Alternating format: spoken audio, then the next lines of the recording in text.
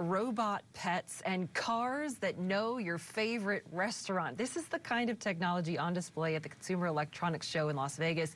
Thousands of spectators have turned out to get a glimpse of the latest gadgets. And Scripps News correspondent Jason Bellini is live in Las Vegas. And Jason, yesterday you showed us electric skis. What should we have our eyes on today? Hi, Laura Jane. Well, I've got more electric for you. So the floor just opened about an hour ago here in Las Vegas, and the first thing that I was really drawn to was this. This is an electric vertical takeoff vehicle. In other words, like a flying car.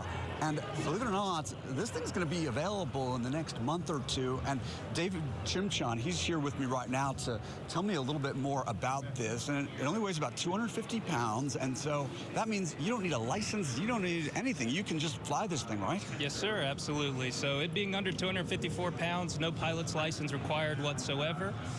And we designed this to be able to land and take off from the water, so it's appealing a lot to yacht enthusiasts as well.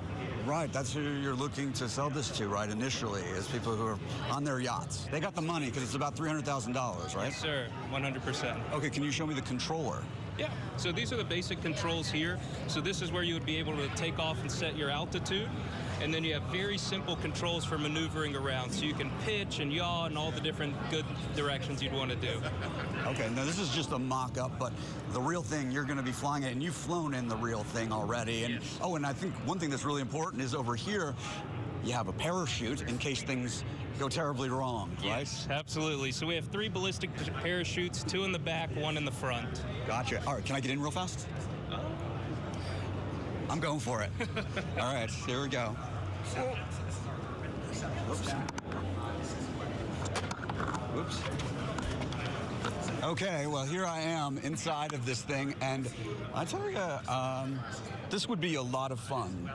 And again, only 250 pounds. That's really remarkable that you have something that is so light that you could put on your yacht. I'm planning to get one of these for my yacht, absolutely. And one other thing, David, that you told me about was racing, that you're planning to do racing of these things. Yes, sir, absolutely. So we have a league manned drone racing that we're going to be doing. We're giving these crafts to a lot of celebrity teams, and we're going to be debuting that at the end of the year.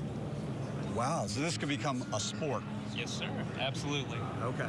And I mean, it's not impossible to also imagine this becoming military tech, dual use. So it's very exciting, and I'd love to fly in one of these things, and it's going to be possible very soon. Back to you, Laura Jane.